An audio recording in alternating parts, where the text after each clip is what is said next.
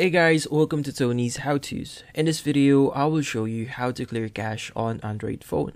So if you're experiencing any issues on your mobile device or any applications on your phone, sometimes clearing up the cache can help a lot.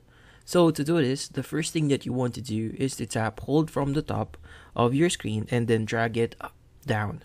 From here, the settings icon will be available to you. Just click on the top right corner of your screen. From here, you want to scroll down a bit until you see the apps section. So just click on apps. From here, we actually have two settings that we could update or change on our phone.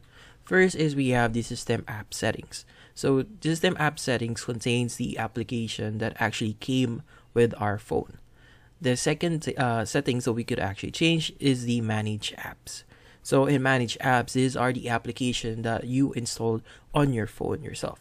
So first thing that we want to change here is the manage apps. So if you install something on your phone, this is more likely where you could actually find that application. So if, for example, we want to change the Alibaba application here, just click on it. And from here, you just want to click on the clear data app section, which is located at the bottom right corner of your screen. Click on the clear cache to clear the cache on your application. Just click on OK. And that should clear all the cache for your application.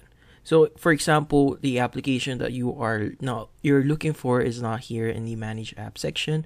It's more likely in the system app settings.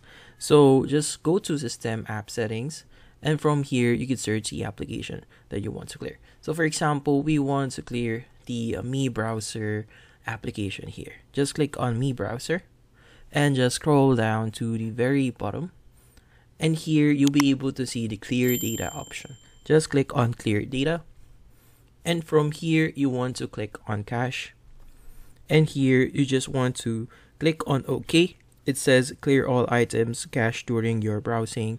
Just click on OK, and you've successfully just cleared the cache for your system application. Thank you for watching. If you have any questions, feel free to ask in the comment section. If you enjoyed this video and found it helpful, you can use the link in the description to subscribe. See you in the next video.